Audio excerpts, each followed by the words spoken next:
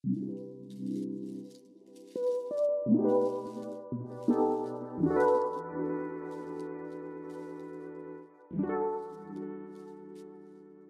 we're back with another what I eat in a week, but this isn't just any what I eat in a week, because today I'm going to show you guys how I construct meals without actually making a grocery list before I go shopping.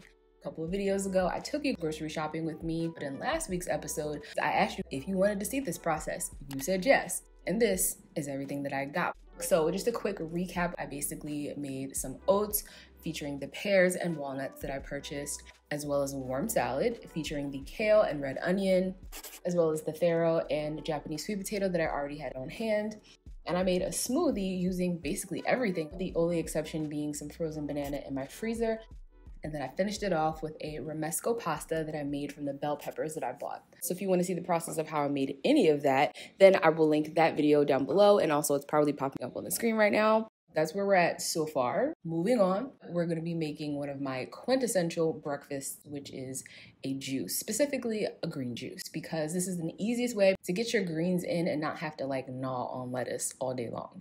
And again, I'm using everything that I got. The only thing you're not seeing on camera was the dandelion greens, but I did add that in. Also some ginger, which I already had in my refrigerator in a like sealed jar, and it keeps forever because like most roots, you don't want to let it dry out.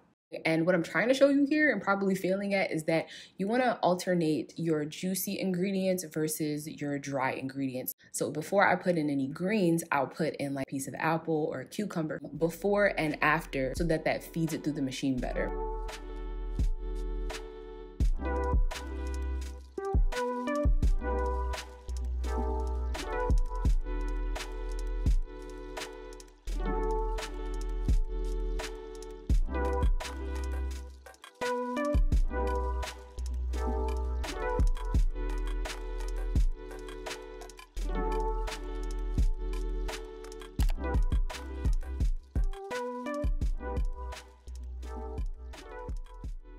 And no, I did not forget about the peaches. We're just juicing these separately because they are going to be a part of their own recipe. So we're not going to count this one just yet. I'm going to save it for when we actually utilize them. You should take this as your daily reminder to save some of the glass packaging from like your food purchases, especially when they're cute, because then you can repurpose them as I've done here, or you can even use them in your pantry. I also find it just as cute when things like don't match.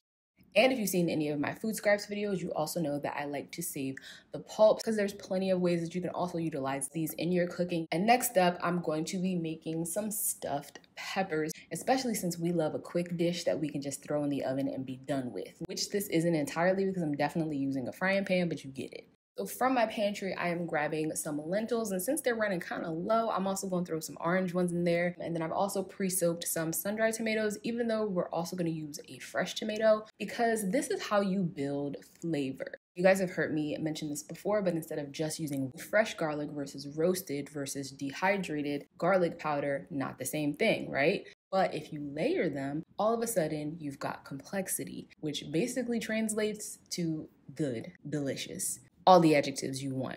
And because you know I love an onion, we gotta throw a shallot in there as well because these were in my refrigerator and they gotta get used at some point. And because, as you can see, I am running very low on olive oil, we're gonna use some vegan butter. And yes, this is me using my cast iron pan for the first time. I'm so proud of me because y'all understand how intimidated I was, and I still kind of am. Like, sometimes I question if I'm taking care of it right. The only way we gonna find out is to start. So here we are. I don't know what it was about this mixture, but just these smelled amazing. So if you want your kitchen to smell like you're doing something, throw this on.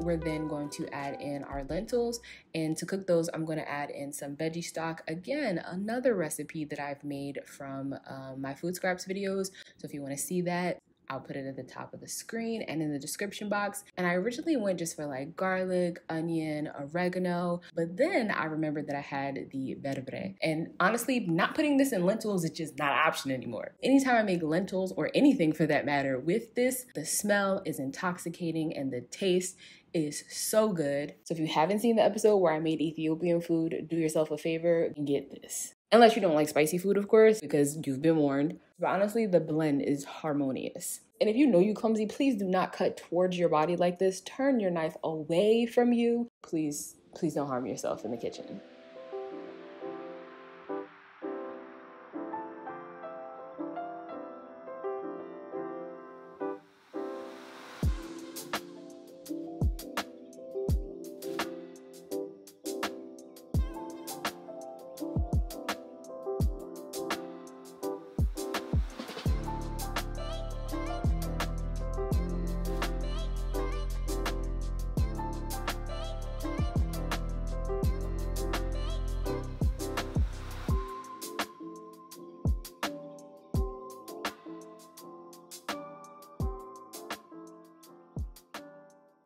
So again, the highlight of my groceries are the bell pepper and the tomato in this recipe, and then everything else I have used either from my fridge or my pantry.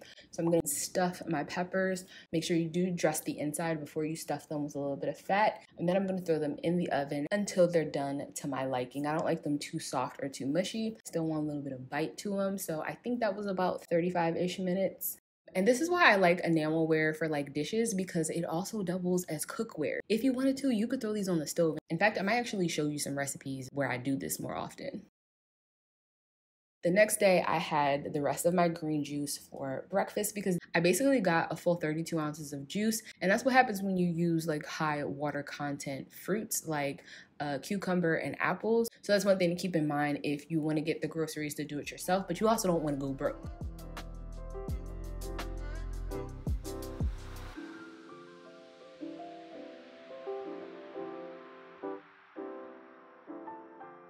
Another breakfast I had, because I have been fiending, I haven't had a smoothie bowl in so long. So the mango that I chopped up in last week's What I Eat in a Week, I froze it and I am now using it with some jackfruit. And if you're wondering where these strawberries came from, basically sometimes when I'm running errands, I will eventually end up at a store that also has food in it. And so I will nonchalantly pick up one or two things. So I did grab a couple of items this week, but I will show you those later, as well as give you guys an overview at the end.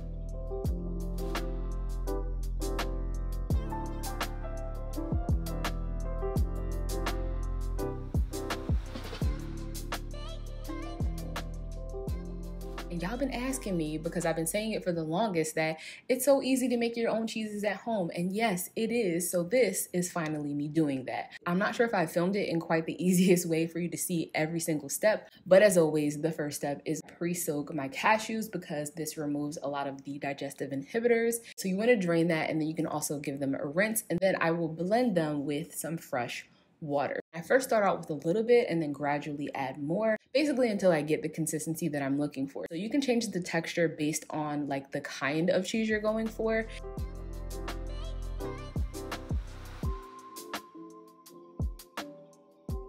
And for lack of a better word, if you like the funky taste of cheese, then now is the time where you actually want to add in a probiotic capsule, which I have skipped just because that step isn't necessary for me. And as y'all know, my probiotic has like a double capsule system, and it's just, I ain't doing all that. But keep in mind, that's a step you would take. You want to do it at the very end so that you're not creating too much heat and friction from your blender. If you want, you can just kind of mix it in by hand, and then you want to strain your cheese through a cheesecloth, or in this case, I'm using a nut milk bag. And then you want to put something weighted on top, which is basically going to slowly drain it, but still let those probiotics do their magic. So you would leave this actually out on your counter in like a semi-room temperature or warm-ish environment. And next up, I'm making a chia seed pudding, which you guys know is normally more of like a dessert, especially the way I normally make it, which is very thick and custardy. But I decided I wanted to have it for breakfast. So what better ingredient to use than matcha? I'm mixing this with some homemade cashew milk. Even though you don't have to strain it this time, I did because I just wanted it to be lighter. I sweetened it with some agave, but also still added some of the date syrup that I made in last week's video, because remember, it only keeps for a couple of days. So you want to remember to like keep incorporating it into your food so it doesn't go bad before you finish it. And then I let this set in the refrigerator overnight, just like you would with oats. And speaking of oats, you could also make overnight oats matcha flavored. So always feel free to take these recipes and incorporate them into like your lifestyle or what it is that you like to eat. But if you do make anything, make sure you tag me because y'all know I love to see it. And then next up is just like a snack item. I am making the dip of all dips, guacamole, which again is utilizing everything that I bought from the grocery store with the exception of the lime, which I already had. Remember, I never let my refrigerator go completely empty. On top of everything that's also in my freezer as well as my pantry. And so that's also one of the things that kind of makes this possible.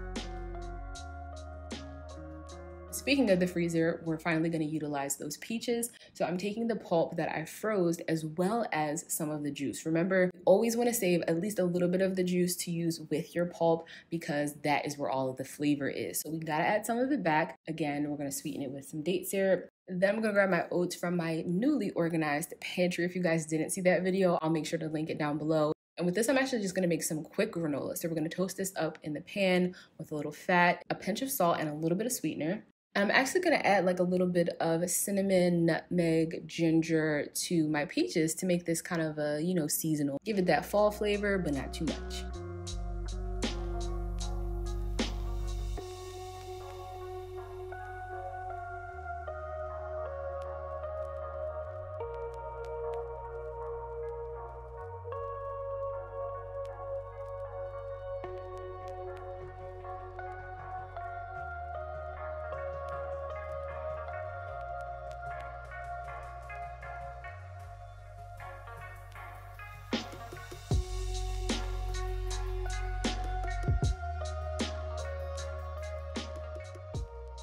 And voila, we have a parfait. Although messy, this was delicious, so highly recommend this one.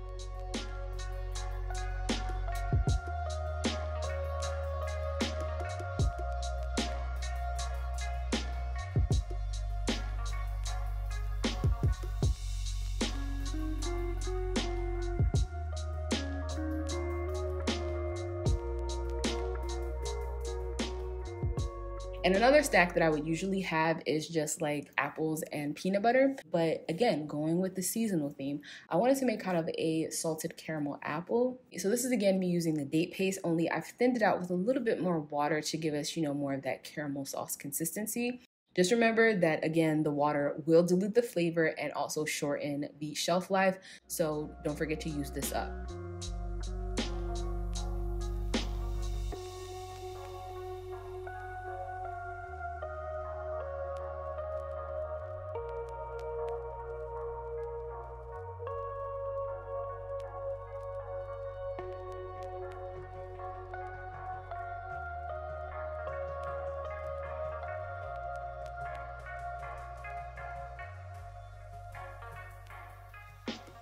And while this is good by itself, I still love my apples with like walnut and peanut butter. So I'm gonna add some chopped peanuts and some vegan chocolate chips.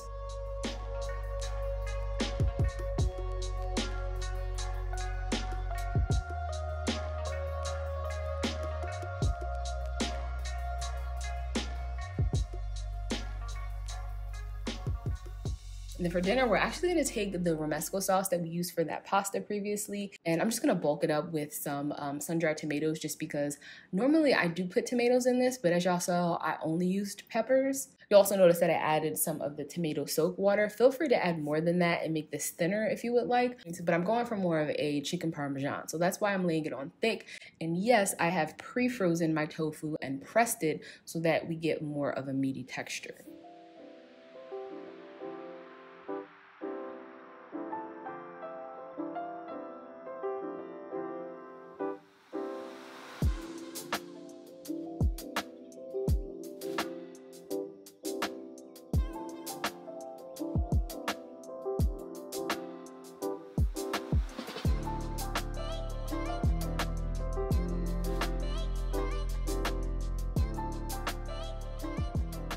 And then speaking of items I picked up throughout the week, this eggplant is another one of them. And for that, I'm just using like some garlic, basil. But if you have it, you can even brush these with some pesto. That would be delicious. I just didn't want all the oil.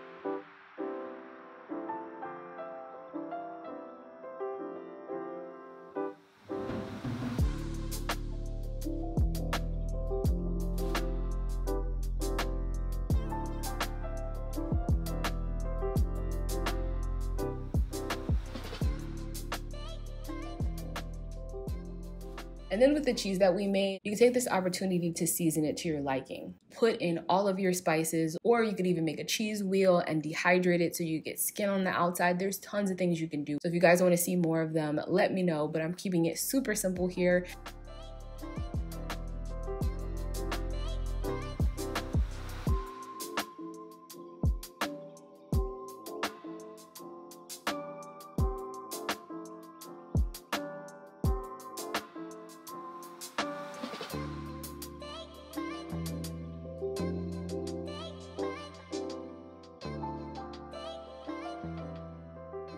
And a lot of these things did come from my pantry and or back stock that was already in the refrigerator or freezer, but the bell peppers were the star of this meal.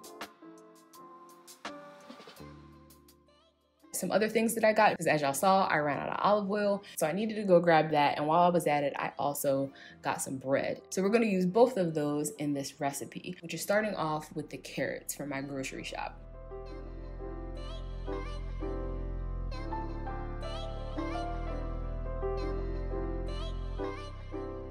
So these I dressed in that olive oil along with the thyme, salt, pepper, the usual. Total missed opportunity because I definitely should have added some onions in here as well. And then I'm trying something a little bit different. I am making some hot honey, aka spiced maple syrup. I don't know if you guys noticed, but my fiance got some Brussels sprouts while we were in LA. And although I don't remember what they taste like, I do remember that they had a spicy maple syrup on them. So I decided to make some so that I could give it to him and he could figure it out. Although I am making Brussels sprouts, I ain't making those because I have no idea what was in them. While I'm waiting for that to infuse, I'm gonna cut up my sweet potato bun into some giant croutons.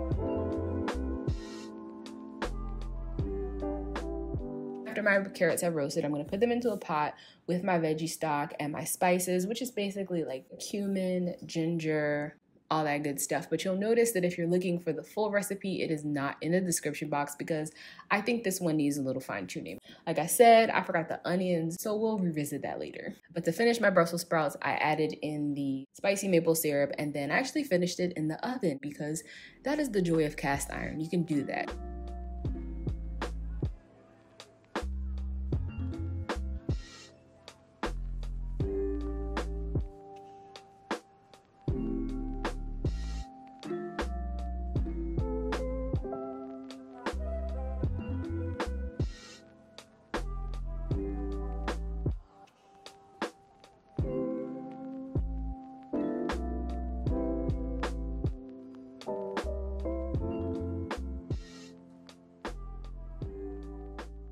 And that was dinner. Normally I would finish off a soup like this with like a cashew cream or some type of heavy cream to just really thicken it up, silk it out, and make it really satiating. But I caught myself being healthier, making it a little less fat, a little lighter, but it might just need it. So again, we'll come back to that later.